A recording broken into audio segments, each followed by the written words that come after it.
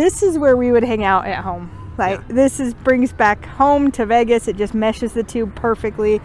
The beer was fantastic. I loved both the brews I tried and the pizza. We went with pineapple and pepperoni pizza. Oh, you can see lots of cheese on that. Look at the char on the bottom. That is loaded with cheese. That's like my ideal piece of pizza. All right, so I got the Western burger.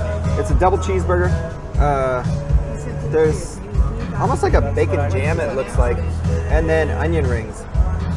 This thing is big. I'm probably gonna cut it later, but for now, let's dig in. That is delicious.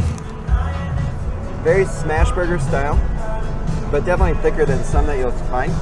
Very juicy, good flavor. The barbecue sauce is not too sweet, which is nice. And then these also come with sweet potato fries, regular fries, or onion rings.